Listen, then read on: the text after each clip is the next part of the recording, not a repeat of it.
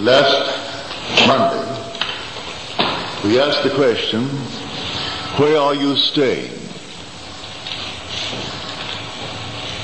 Well, that question was asked by Andrew, and the answer was given by Jesus. And he said, come and see.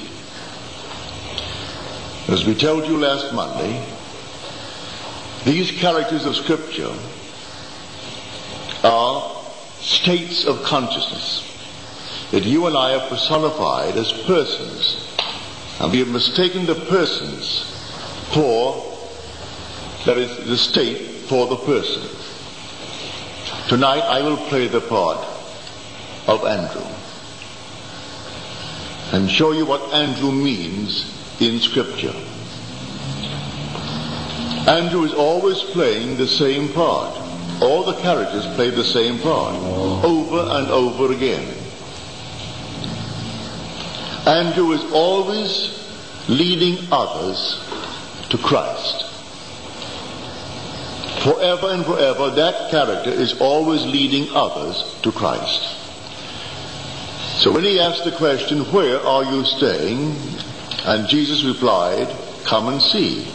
He first found his brother Peter, and then he brought Peter to Jesus.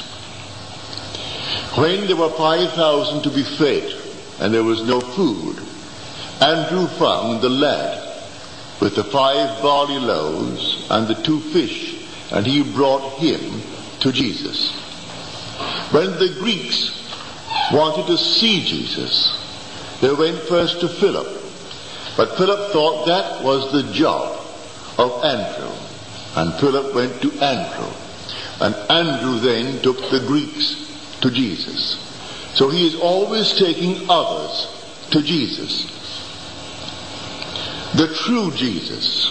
Tonight I'll play the part of Andrew bringing you to the true Jesus.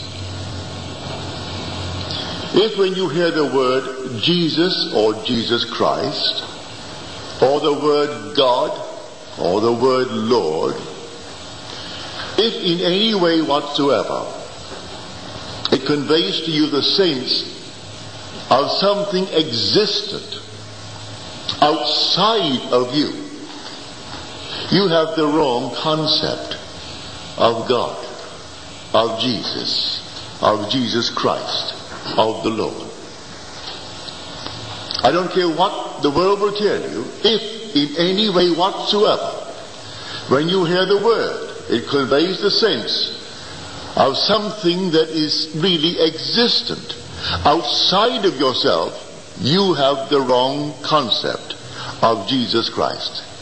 So I'll bring you now to the true Jesus Christ. Through him all things were made, and without him was not anything made that was made. Now we speak of God. He said, with God all things are possible. Now we identify God with man. All things are possible to him who believes. I now tell you that God is man and exists in us and we in him. The eternal body of man is the human imagination. That is God himself. Now I'm not saying that you're going to accept it. I am bringing you to the true God, to the true Lord Jesus Christ. Now I ask you to examine yourself to see whether you have this God. Choose this day whom you will serve. And the prophet answered, Joshua answered, we choose the Lord. And then the people said, we choose the Lord. He said, you are now witnesses against your own selves. Now, keep on examining yourselves to see whether you're holding to the faith. You say you choose the Lord. I'm telling you who the Lord is. The Lord is your own wonderful human imagination. That is God. That is the Lord Jesus Christ. If you really accept him, then all things should be possible to you. Because with God, all things are possible, providing you really truly serve the one Lord. If the name conveys in any way an external being called Jesus Christ, you do not have the true Jesus Christ. This is what Andrew is saying to all. He brings everyone to the Lord Jesus Christ. It doesn't mean they're going to accept him. For we are told, most of them left him, never to walk with him again. And he turned to the few who remained, and he said, wouldst thou go also? And Peter answered, to whom would we go? Thou hast the words of eternal life. To whom would we go? If you really have the words of eternal life, then where would we go? It's difficult to accept what you tell us. It's difficult. Now this is not another means speaking. It's all within you. I bring you to your own imagination. You can imagine anything in the world, and all things are possible to Christ, and Christ is your imagination. Do you mean that is really true? I tell you, if you really accept it as true, and do not waver in your assumption, I dare to assume that I am the man that I want to be. The man that at the moment of my assumption, reason denies. My senses deny. If I persist in that assumption, will it harden into fact? Well, test it and see. We are told, examine yourselves to see whether you are holding to the faith. Do you not realize that Jesus Christ is in you? Unless, of course, you fail to meet the test.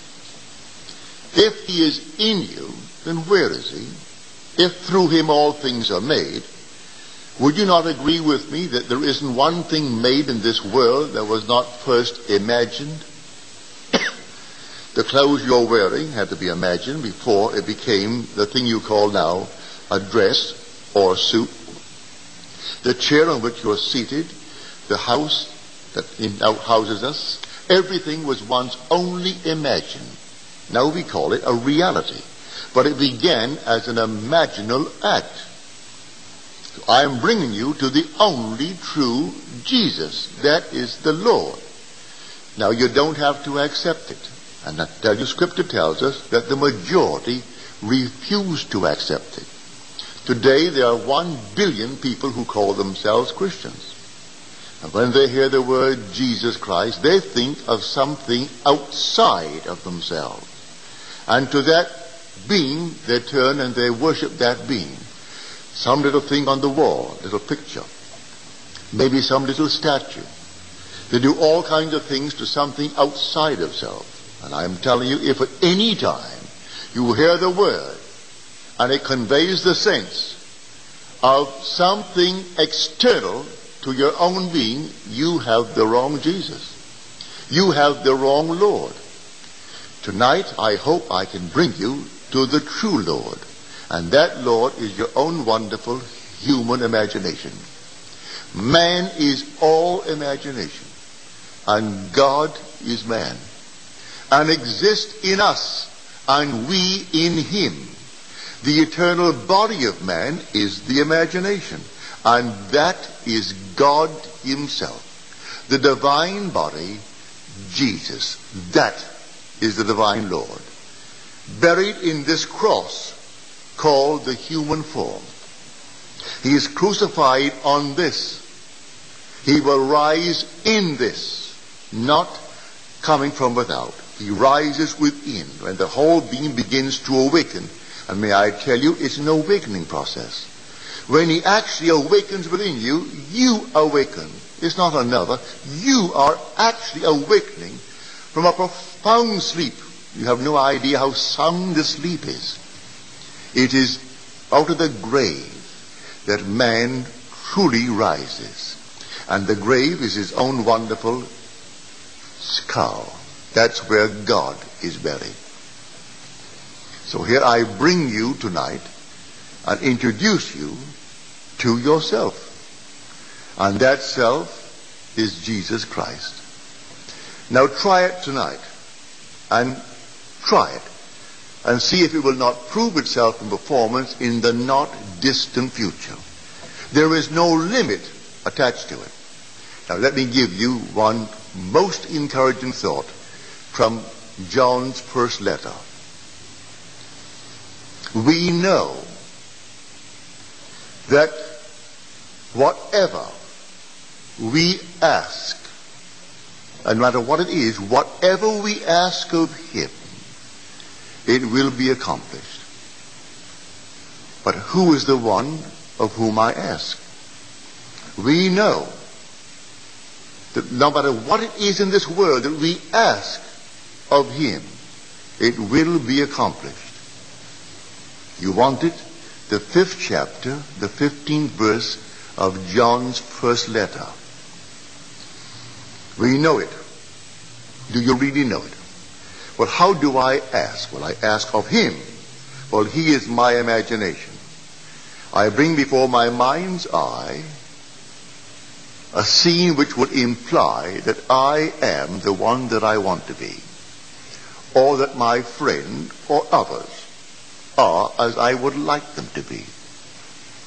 I try to confine it within the framework of the golden rule. That is, doing unto others what I would love them to do unto me, and not to go outside of that rule. It's such an easy thing to practice. Would I like the good that I ask of them? Yes. Like it for myself? All right, then ask it for them. Bring them before your mind's eye and dare to assume that what you are seeing in your mind's eye is true. Now there is a definite technique to it. A simple technique. If I can share with you what I do, and it works, I bring them into my mind's eye and I work myself up into an emotional state. It's like a peculiar rhythm. I breathe in and breathe out and breathe in and breathe out, and suddenly I reach a certain point, and then one deep inhalation as though I'm setting it up in a time exposure before my own mind. I set it up and all of a sudden I have a deep inhalation and every pore of my being explodes. And then I do nothing beyond that. It's taking that scene and setting it up in a time exposure before the eternal event. And then I explode it and then let life develop it. And life develops it. And then I get the call, or I get the wire, or I get a letter confirming that which I did. And I do nothing to make it so. I simply believe implicitly in Jesus Christ, but I have found him. I have found him as my own wonderful human imagination. I believe that all things are possible to him. He has ways and means that the mortal mind knows not of. So I do not care if I do not see clearly how it could possibly be. It makes no difference to me. I simply bring into my mind's eye what I want to see it clearly, explode it, and then let it be. Now it could be tomorrow. It could be a month. It could be even years. I am not concerned. I have done it, and that's all that matters as far as I'm concerned. Everything has its own appointed hour. See the vision? That was my vision. The vision has its own appointed hour. It ripens. It will flower. If it be long, wait. It is sure, and it will not be late. A little chicken, 21 days. A man, 9 months. A horse, 12 months. A little lamb, 5 months.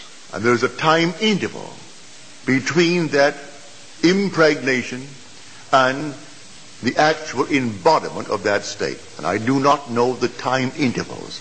I only know that all I do it. And if that time interval is a day, well, it's a day. If it's going to be a month, let it be a month. I do not know the time intervals between my vision of you being the one that you want to be and you becoming that which I have assumed that you are. I do not know the time interval. But there are time intervals between the impregnation and the birth of that impregnation. But I tell you, it works.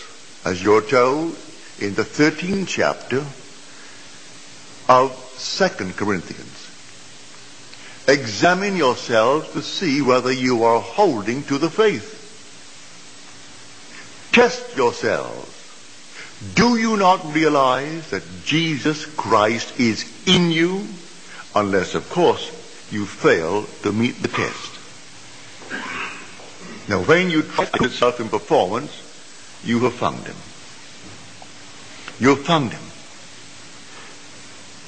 That which you formerly worshipped as someone from without, you find him not only within, you find him, you can't even say he is within. As Scripture puts it, he said within.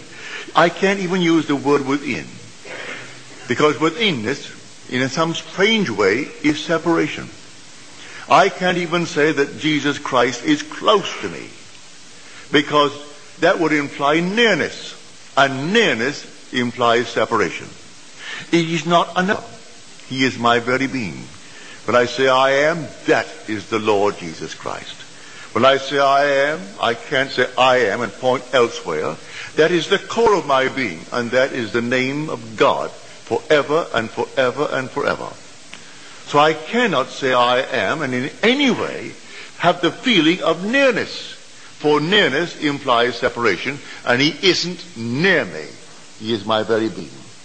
He actually became as I am, that I may be as he is, and he is God himself.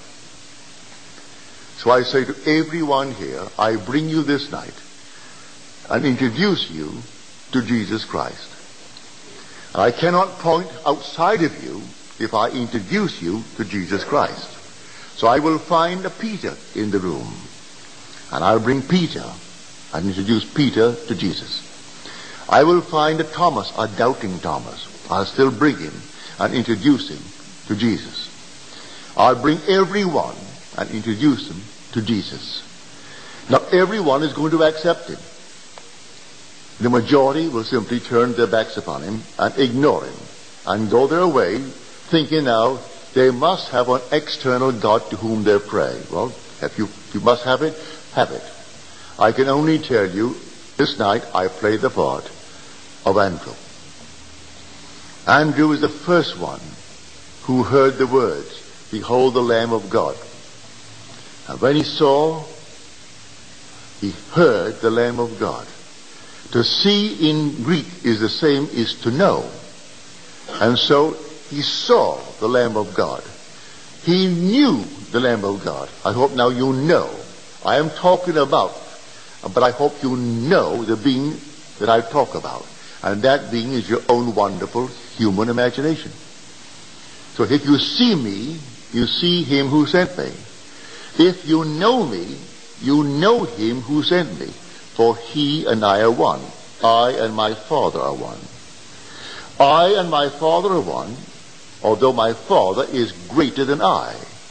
He is not greater as to my essential being. He is greater only as to the office that I now express as the one that is sent. For I have sent myself. The Father sends himself. There's no one else to send. There's only God in the world. So in the office of the sent, I seem inferior to myself, the sender. But I am not inferior to my essential being as the sender, only as to the office of the sent. And so I wear the cross of flesh. But while I wear the cross of flesh, I must know who I really am, and I am the one who sent me. And with him all things are possible. And who is he? He is my own wonderful human imagination. So I do not need to ask anyone or turn to anyone. Not that I am not saying to you, turn to me. If you have confidence that I can use a law that you are not yet aware of, or feel that you cannot quite master it, I invite you to turn to me. Cost you nothing. I charge not one nickel for it. To me it's a simple technique, a simple process. And I look upon it just as this. If this hand is itching now, and the back of the hand is itching, this hand is easier for me to use to scratch it and relieve the itch than to take this and try to reach it with my fingers. I can't get back and reach it, but I can get it with this. It's the same body. So I call upon myself. If you cannot yourself, I would say, alleviate the itch may be for money, the itch may be for recognition, the itch may be for something. Well, then ask the one in whom you have confidence. If you have confidence in the speaker, all right, ask me. I tell you, I don't charge. I do not charge 1 penny, neither do I accept any money. I don't.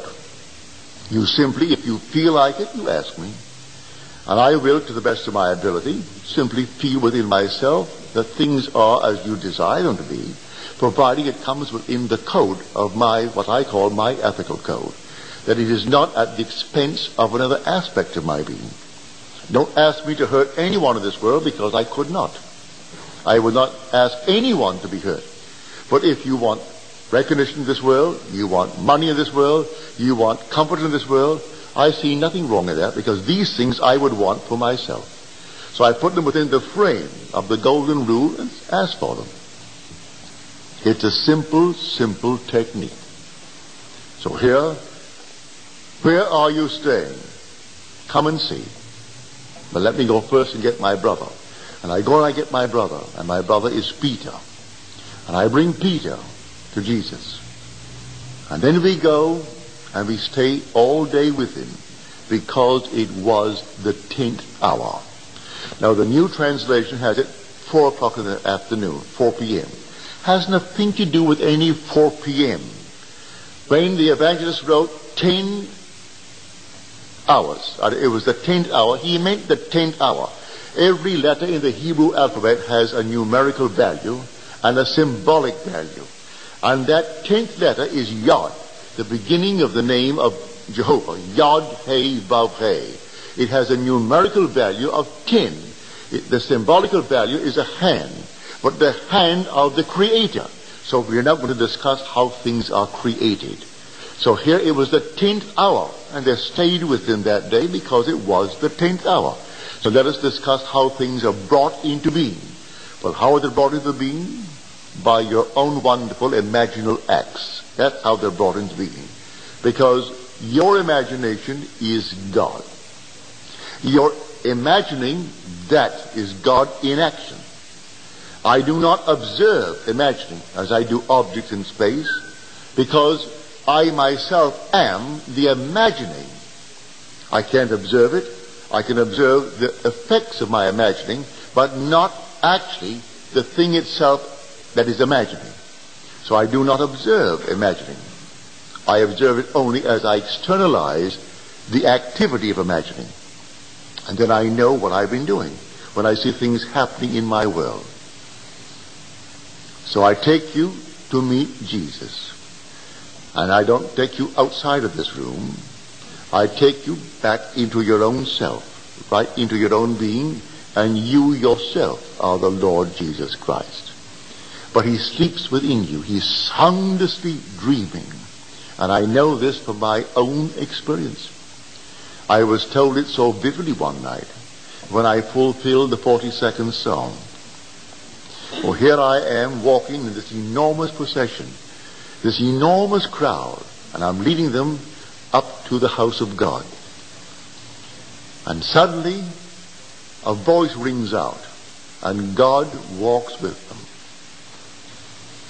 And then a woman at my side, she asked the voice, you saw no face, just the voice, and she said, if God is at our side, where is he? The voice answered, at your side. God walks with them. She turned to her left, looked into my face, and she became hysterical. She said, what, Neville? Neville is God? And the voice answered, yes, in the act of waking. And then the voice spoke within me. No one else heard it, and here was a sea of humanity. And then the voice from the very depths of my own being is saying, I laid myself down within you to sleep.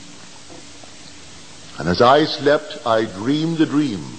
I dreamed, and I knew exactly what he was dreaming. He was dreaming that he's I. I also knew that when he woke, I am he. So the voice answered, yes, in the act of waking. He is God in the act of waking. And then at that moment, he wasn't awake, but he was in the process of waking. Well, that same God is in you. There aren't a bunch of little gods running around. There's only one God, and his name is I am.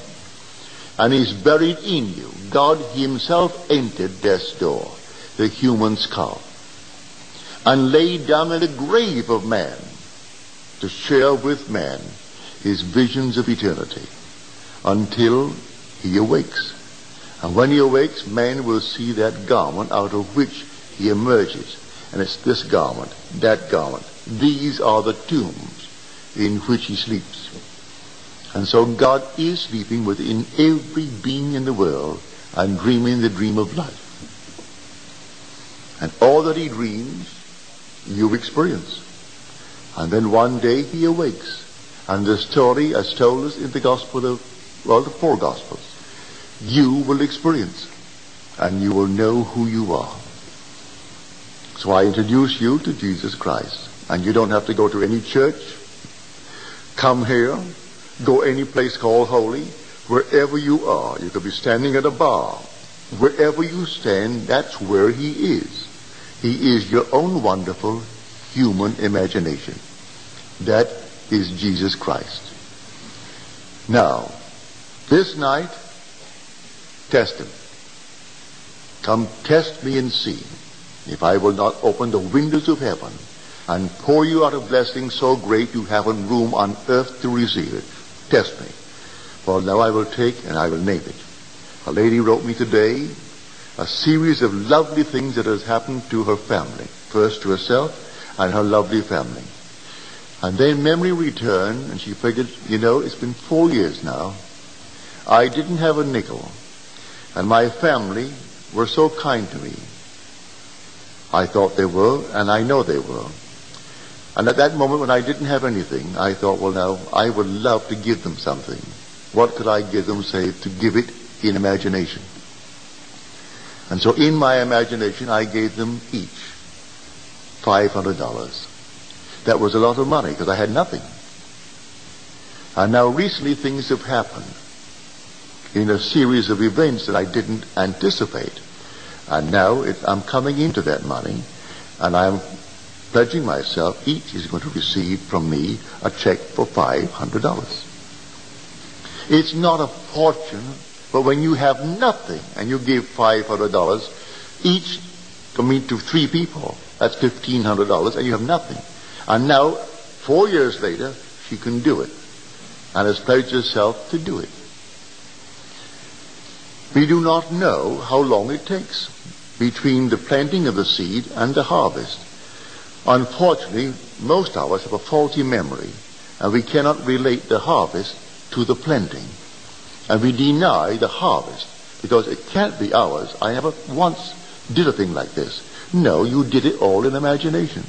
That's how God creates. For God is your own wonderful human imagination. And whatever he imagines is going to come to pass. As a man imagines, so he's going to reap in this world. So here, when we are told he took others and brought them to Jesus, he simply brought you, as I am bringing you tonight, introducing you to him. But if you read the 6th chapter of the book of John, you will wonder what small proportion will really accept him. They all left him, but a handful. And when he invited a handful to go too, the voice said, to whom? You have the words of eternal life. So to whom would we go? It's difficult to accept it, that full responsibility. That you mean my own wonderful human imagination is God? And I can't turn to something else and pray to it? I can't go to church and pray to something on the wall and go to a minister and pray and ask him to pray to God for me? That all within me it takes place? Yes. Well, that's difficult. And so only a few remain. And then they said, we believed and we have come to know that you are the Holy One of God. It starts first with believing what I've told you. We believed and we have come to know that you are the Holy One of God. This is the natural, inevitable series. You start first with believing it. I tell you, accept it or don't. If you accept it, that's how you start. It begins with faith. A faith that ventures that this is a possibility, that it may be true.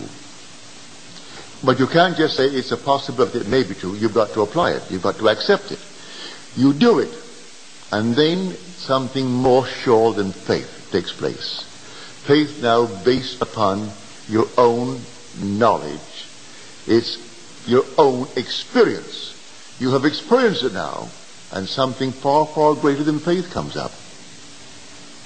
Out of your own experience, you know what Andrew told you is true. He brought you to Jesus, and Jesus was not on the outside. The whole drama is unfolding on the inside. And I find that my own wonderful human imagination is the Jesus of Scripture that formerly I thought lived 2,000 years ago. And now I have found him. And he's all within me. And I can go to bed and commune with myself. And then I know what it means in that wonderful fourth song. Be still and commune with your own heart upon your bed. And you're communing with God.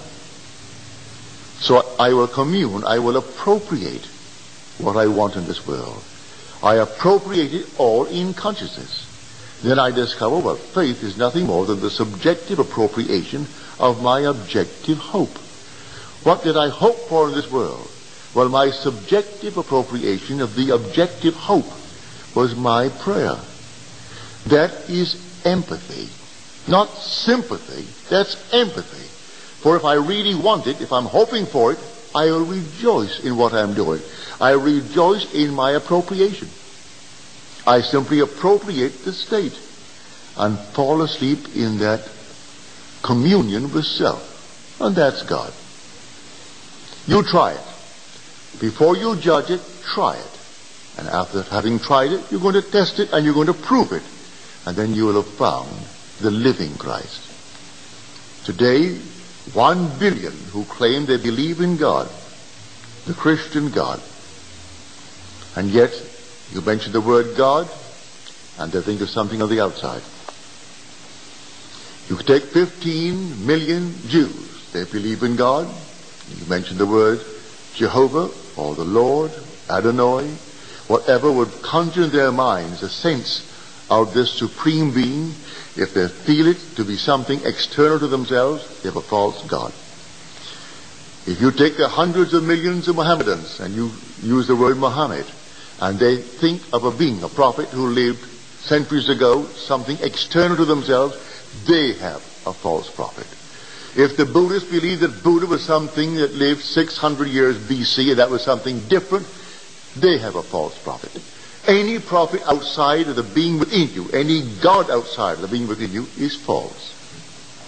If there be any Christ other than he who was crucified upon me, and who is buried within me, and who rose and continues to rise within humanity, he is a false Christ. And false teachers teach him as coming from without. Anytime they're waiting for him to come from without, he is false. Simple. I'll show you. The very last words of the book of Matthew, the very last words. I am with you always, even to the end of the age. How on earth can I return when I am with you always? They expect him to return. How can he return the very final words as he's departing from a visible state into an invisible state? I am. Stop it. Now, with you always, even to the end of the age. And they tell me he's going to return when he never departed. How can he return when he has never left me? I am with you always, even to the end of the age. Well, how can he return? Can't you see it? He dwells in us. He is through us. If he's through us, he cannot possibly return. And were he not in me, I couldn't breathe. He is my breath. And so if I, this very moment, drop from this world, and I depart physically, and you don't see me, I still am not away. If I know the being that I am in you. I have awakened from this dream of life. There's no place for me to go but to be within you.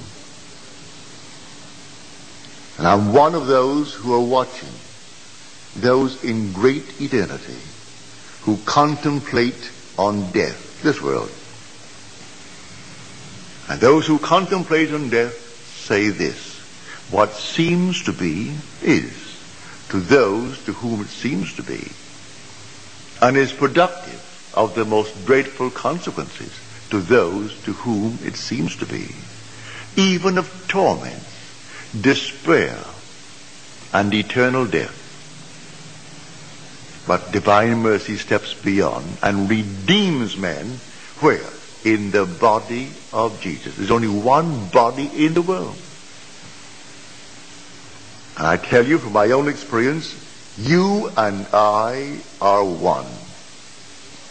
There's only one body, one Spirit, one Lord, one God and Father of all, who is above all, through all, and in all. Accept it, and you will accept the Jesus that I introduce you to tonight. If you want to test him first, he invites you to test him.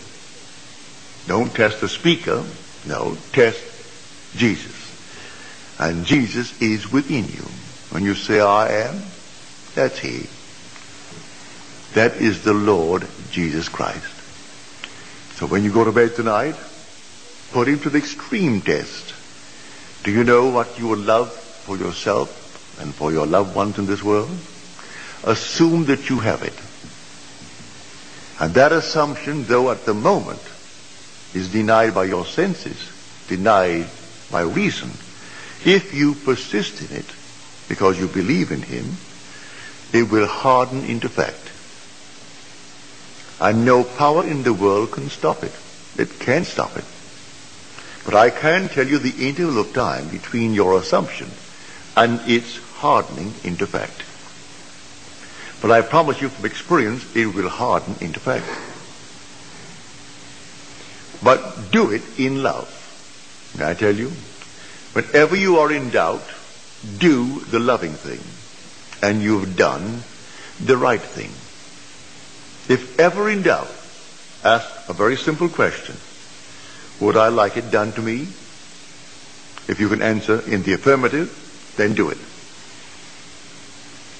And you cannot go wrong if you use that as your guide. So where do you live? Where are you staying? Come and see. But let me get my brother first. And let me bring my brother and introduce him to you. And so throughout the story, he's always bringing others to Jesus. And that's the story of Andrew. You can't change that state. That state is forever.